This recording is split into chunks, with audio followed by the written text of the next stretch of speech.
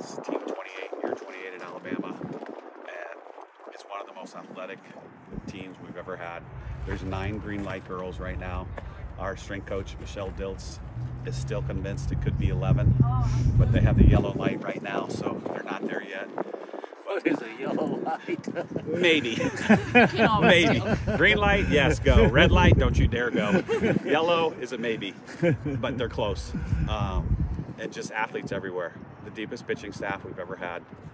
And just what they've done since Italy, basically, which was July 10th to now, has been amazing.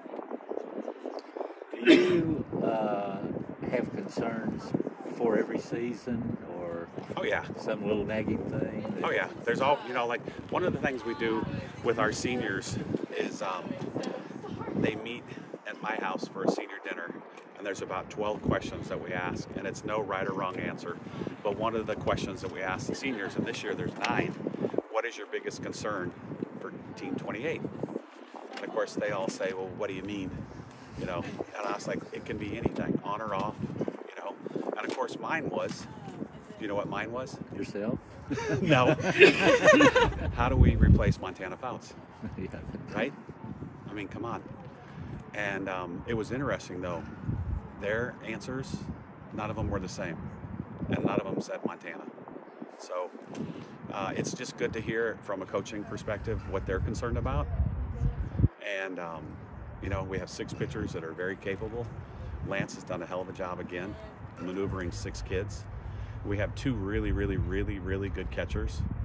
We've been trying to test them in scrimmages. Like I'll steal all the green light girls, and their probably throw out percentage is close to 90. I can't think of too many people that have stolen. And then in a scrimmage, you know, the base runner gets a really early jump as well, but we're still throwing them out. So all around the field, just good athletes, and we're ready to play somebody different. You mentioned your biggest concern being how to replace Montana. This is the first time in, as far as I could go back on the roster, really since 2008, coming into a season, you don't necessarily know who the ace is. Do you know who the ace is, or is it going to be something you have to see, or is it just going to be a pitch by committee all year? I think it's going to be, we really have not seen somebody in that moment in the 6th and 7th inning where it's a 2-1 game and we have a 1-run lead. And you got to go out and get 6 outs. We haven't seen that really from anybody. Now Jayla did a heck of a good job during regionals in the postseason, but that's a little bit different than doing it against SEC week in and week out. So I think it's going to be fun. We've done a couple things in practice where we call it Thunderdome, and at the end of practice, whoever's in the bullpen, we call their name out. She comes out. We have 5 hitters. We put a complete defense out on the field. We have the lineup of those 5 hitters. If the pitcher strikes out 2, she wins immediately, any of the 5. If she walks 2, the offense wins, or if the offense scores a run, they win. And it was 4 out of 5 pitchers won. And we're trying to get that, you know, last inning, anxiety, pressure, whatever. It's been fun to watch, very competitive. So I still think it's going to be as the season goes along. Murph, I wanted to ask you about Bailey, since we're getting to her in a few minutes. Last year, it seemed like most of the time she was a DP, but I'm asking now, is there a chance she'll be more in the field this year than last year? Yeah, she actually, you know, at the beginning of the fall, she started playing a lot of third, and she really looks pretty comfortable there. You know, she was a shortstop in high school and summer ball, played second base for us, shortstop for us, and I don't know, I think obviously when Ashley Prangy graduated and she was a 2-year starter and that spot is open, she's a smart kid. So she goes over to third base, and it keeps getting better and better and better, because it takes a lot of guts to play third in college softball, because you're basically playing 50 to 45 feet from the batter every pitch. And if you don't have, you know, the guts to do it, you're not going to play well there. You have to be pretty brave. But she's been doing really well there.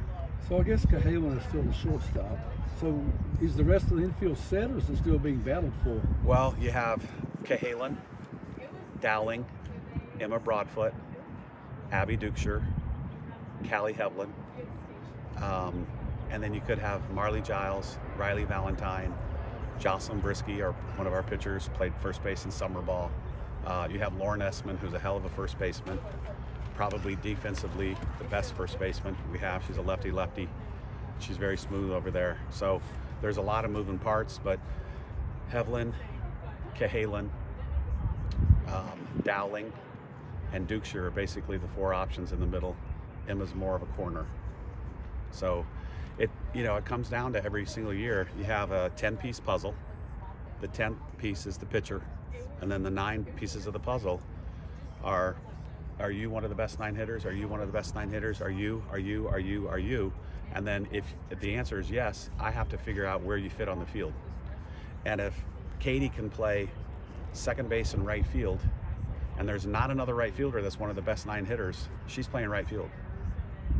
And we'll find another person that plays second base.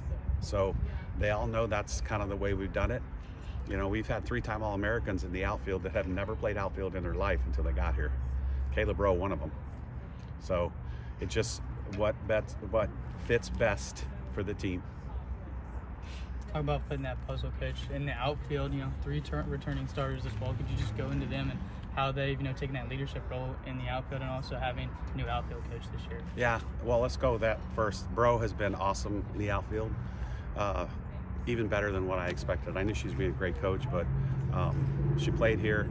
She went home, started a career in television, worked for the Seattle Mariners pregame, postgame, worked for a PR company in Portland, Oregon for a little bit, part-time, and was just doing great things. And then obviously when Allie retired, I called her and I said, hey, let's go, come back.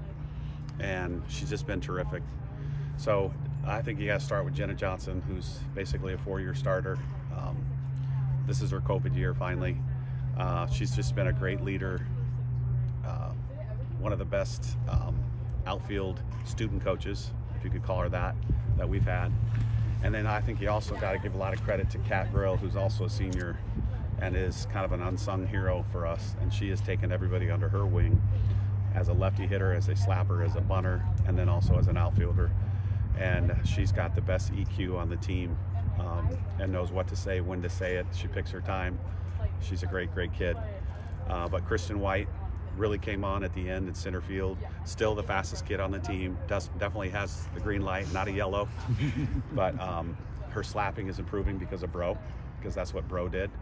And maybe a cool story for one of you guys to write about her is, in her high school career, she got a hit in every single game.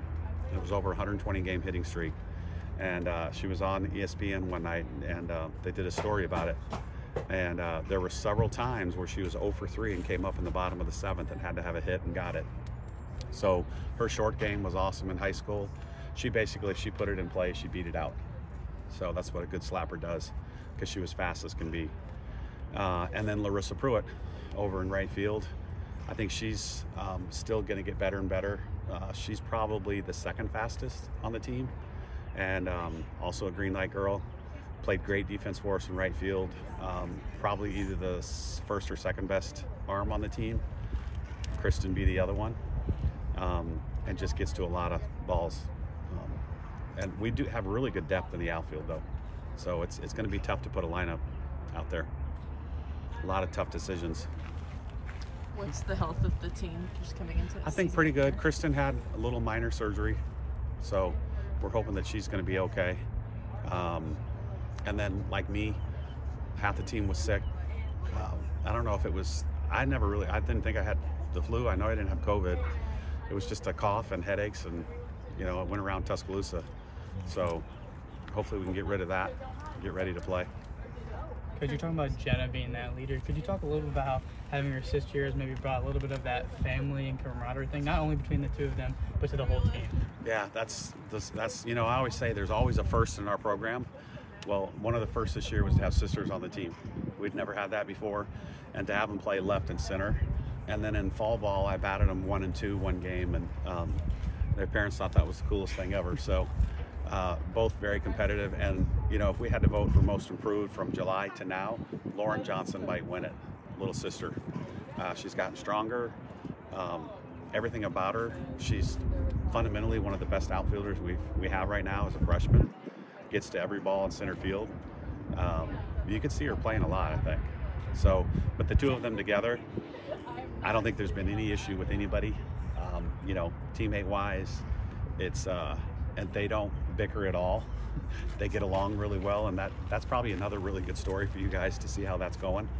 I don't think Jenna, you know, tells her to do too much. She's not that type of sister, because I have 3 sisters, and I know they can do that sometimes. But they've been great. So yeah, that was a good question. Coach, I have a quick question. We're seeing like it's kind of a pivot. FSU was obviously the biggest example of switching to more of a bullpen and not relying on one pitcher. With the two, like I know Kayla talked about how she wants to really work on the like short game, and you have Adam obviously joining as like the main hitting coach. And how does that change like the idea? You guys play FSU in March. How does that really adjust how you approach different games? I think, you know, when we have 6 and they're very capable, six pitchers, why not use them all? You know, and you could see games where it's 2-3-2, 2-2-3, whatever it might be, 5-2, 5-1-1. If somebody has like four or 5 lefties in a row, we have a lefty pitcher. She's got a nasty curveball, so why not put her in against all those lefties? You know, it's not like we saw all the baseball coaches this morning. They come up to say hi and good luck, and I think Coach Jay said they had 20 pitchers, and we almost fell over when he said 20, and we have 22 on our roster, period, but 6 pitchers. So, you know, you could see us like mixing and matching, because we've got a really good curveball, we've got a really good drop ball. Beaver throws 70 or plus. We got the lefty. We have a freshman that throws up and down with a nasty changeup. We have Ailey Johnson, who we haven't even talked about, but probably has the best changeup we've ever had at Alabama.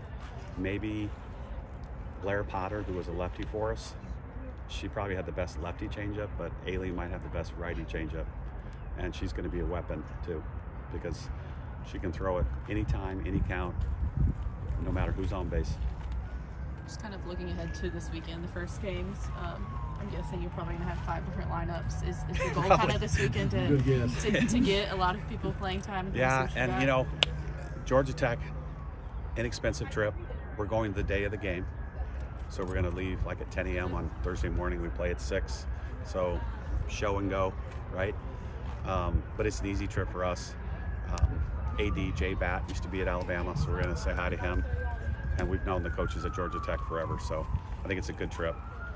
Now I forgot your question, sorry. It's just kind of like, what are erase all that. What are y'all looking forward to about this weekend? And then is it going to be trying to get a lot of people in the lineups at the same time? Yes. So probably, you're right, probably 5 different lineups. 2 of the 3 are picked to win their leagues. So Villanova's picked to win the Big East, and Longwood is picked to win their conference. So right away, it's not like Cupcake City.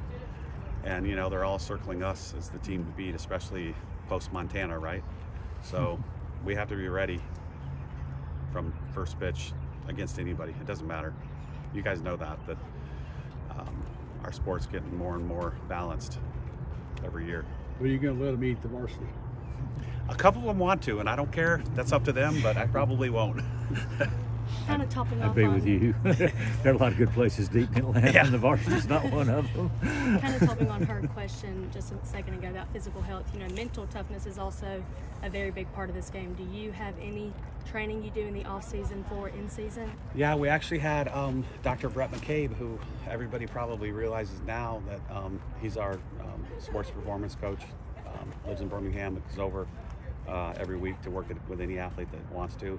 And Nick, our golfer that just won, that's a prime example of somebody that he works with and is obviously doing really, really well.